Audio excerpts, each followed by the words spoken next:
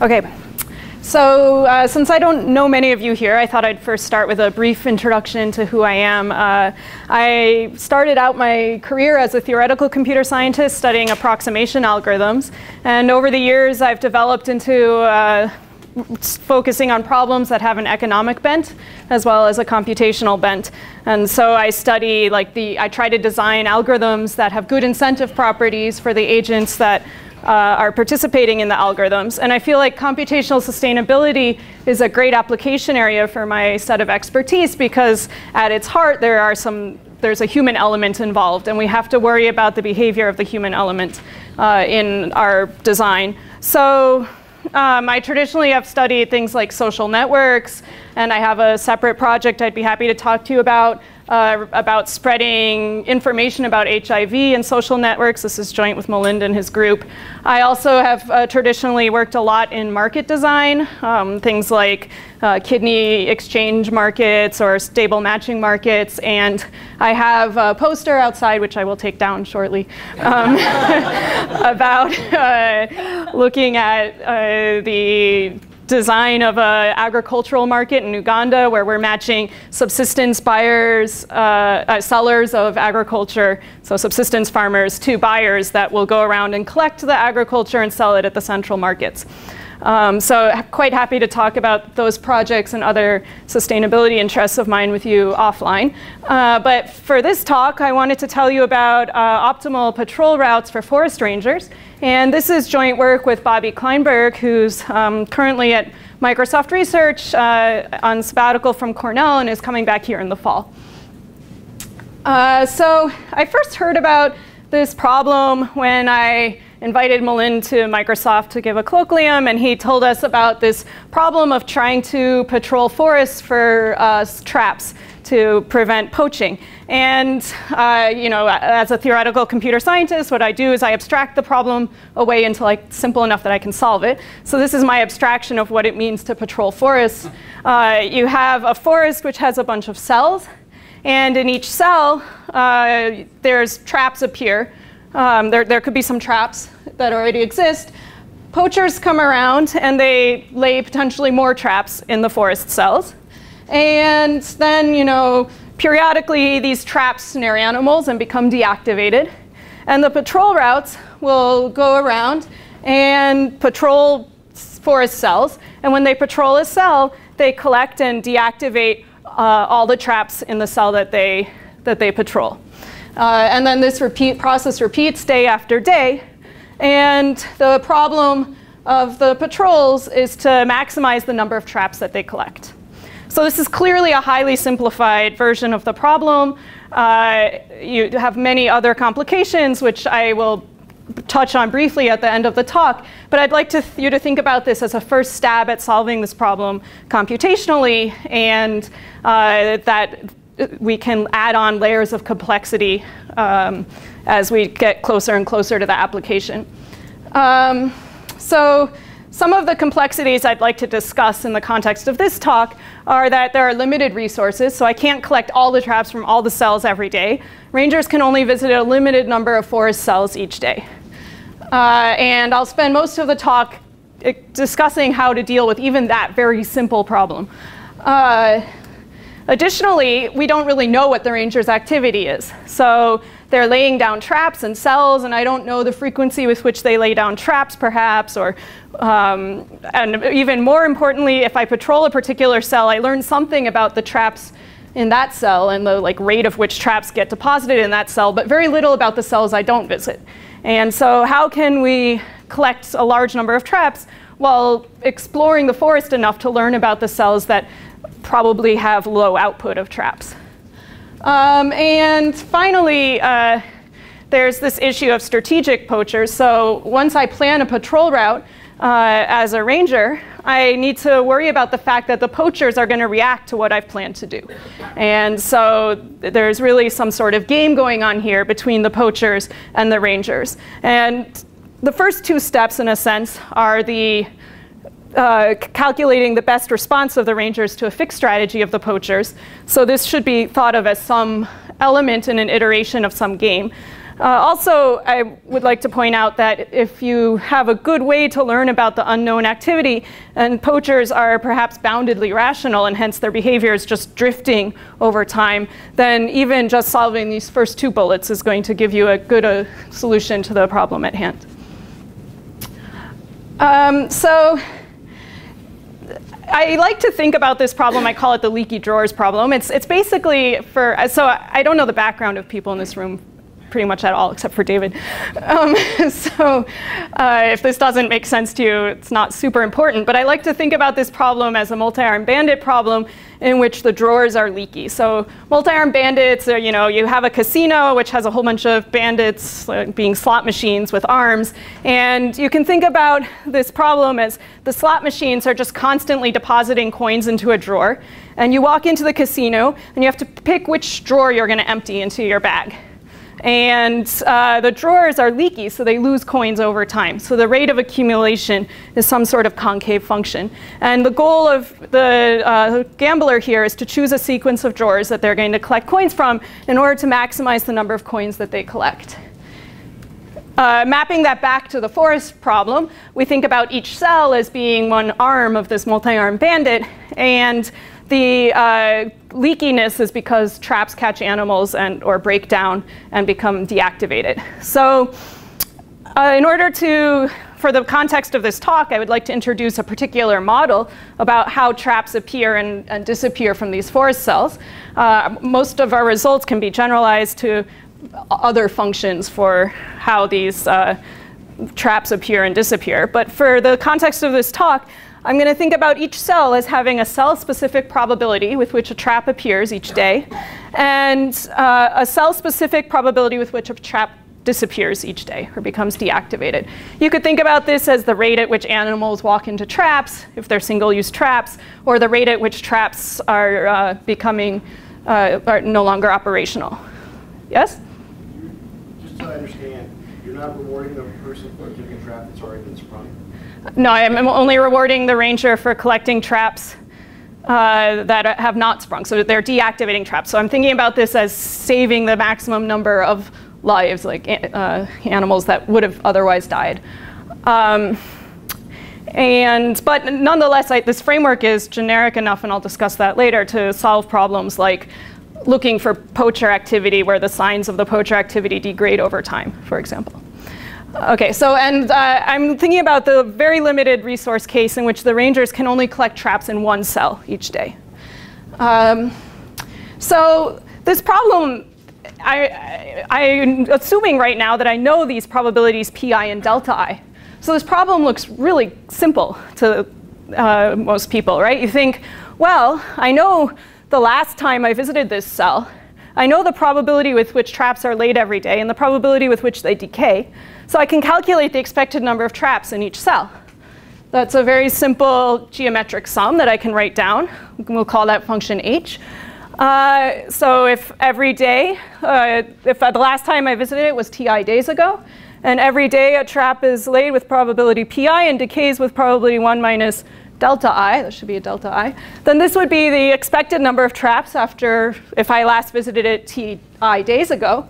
And so a very naive approach to this problem would be to simply do a greedy patrol. Each day I'm going to just visit the cell with the largest number of expected traps. So this seems like a sort of knee-jerk reaction, and in fact most people I tell this problem to are like, well, obviously that's the optimal strategy. And it's not. So here's a simple example that shows that greedy is suboptimal. You could have just 2 forest cells. In the first cell, you're laying a trap every day for sure. So the ranger knows every day a trap appears in the first forest cell. In the second forest cell, a trap appears with probability half. And let's say that traps decay in both cells at a rate of a half. Now, if you look at that geometric sum, what you'll realize is that no matter how much time has gone since you last visited the second cell, you always expect to see more traps in the first cell, even if you visited that cell yesterday. So the greedy policy is going to be to simply visit the first cell forever and never touch the second cell. But a clearly better policy would be to alternate cells. And why is that? Well, in the cell that lays a trap with every every day, if you wait a day to visit it, you still get a trap for sure, and you lose the trap from the day before with probability half, but you still get it with probability half.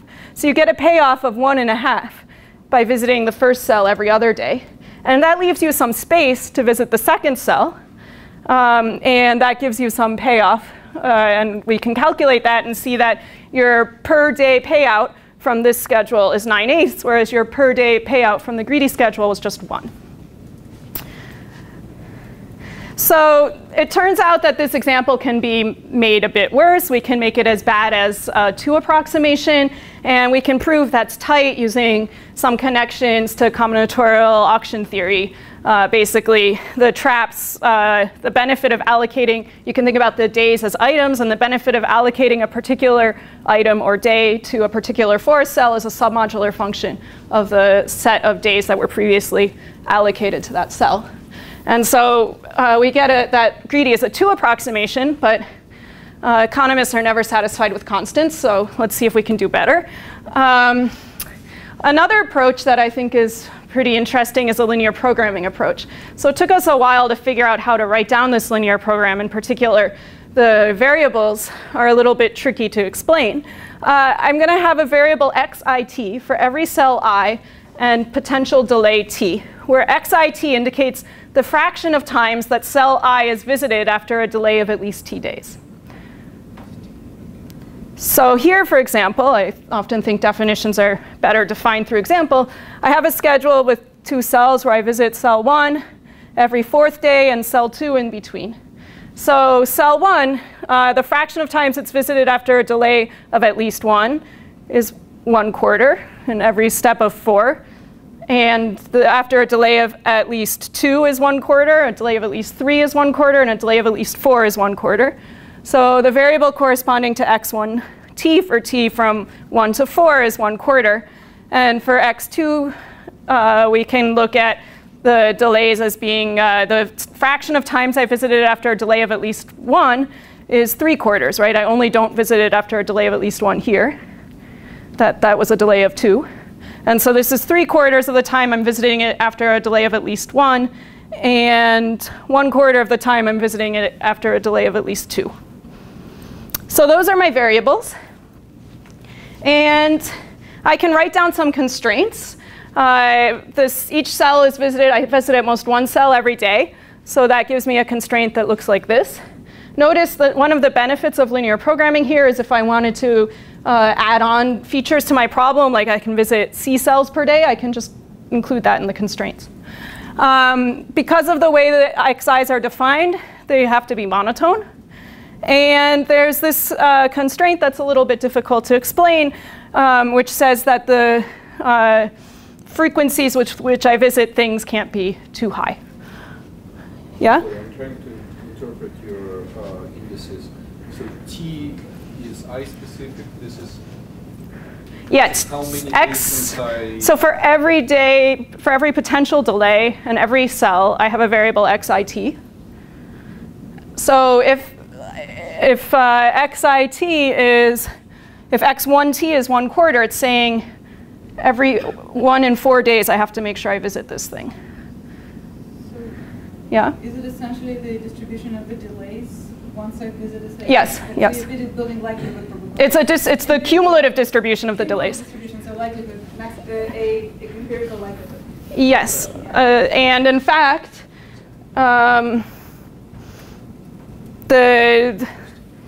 okay, well, I guess, in fact, I'm going to use that in a rounding scheme. But before I get there, it is.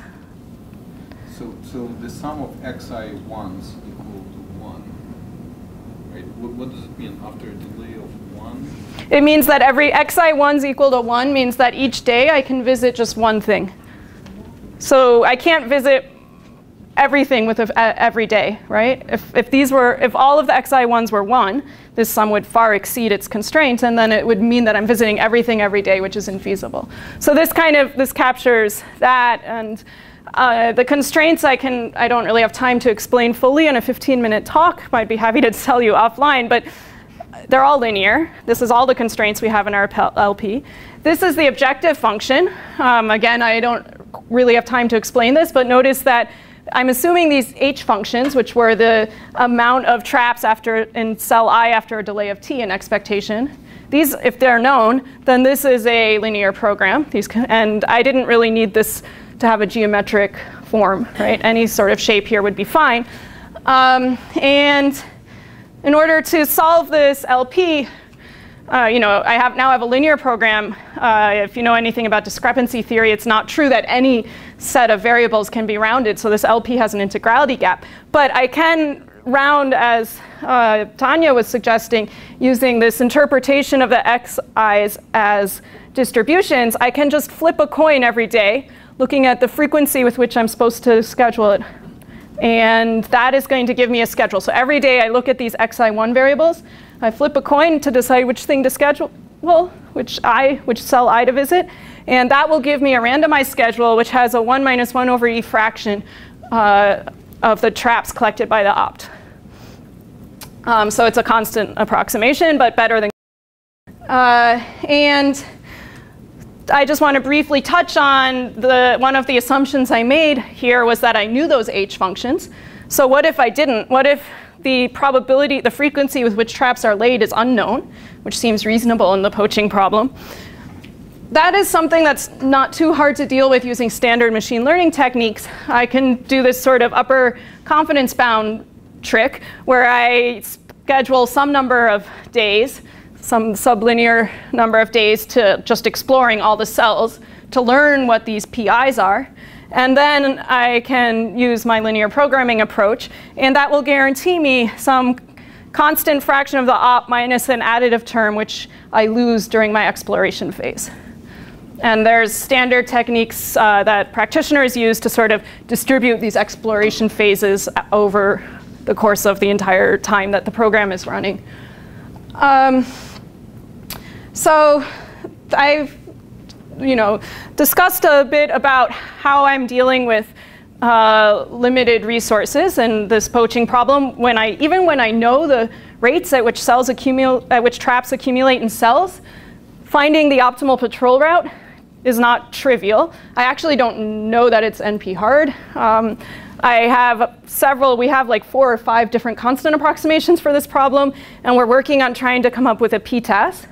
Now, of course, this solution didn't take into account the fact that the routes have to make sense in the forest. So that would be another layer of complexity that we could add onto that.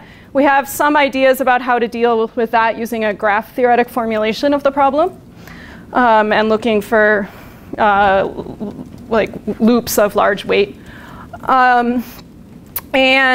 Okay, so then I touched briefly on what to do when there's unknown activity. We had a t to the 2/3 regret algorithm. That's sort of the most straightforward thing you could do. You could hope to try and improve the bounds of on the regret. And as I mentioned, one of the key problems here is that the poachers are perhaps reacting to the patrols, although we've heard some conflicting evidence about the degree to which that's actually happening. And so one thing I want to note is that solving this problem is a best response in this game, but also if the poachers don't react too quickly, then having a low regret learning algorithm will help you stay one step ahead of the poachers, essentially. And finally, as I mentioned, like being a theorist and generalizing problems has the benefit that you could hope to apply it to other optimization problems. For example, removing invasive species, where the species accumulate at some rate that's dependent on the number of species in that cell currently. Or another thing that Bobby and I are interested in is recommendation algorithms, where like you go to Spotify and it recommends a song for you to listen to, and if you listen to it yesterday, you're kind of bored of it. So you need to wait a while for your desire for that song to recharge. So thank you.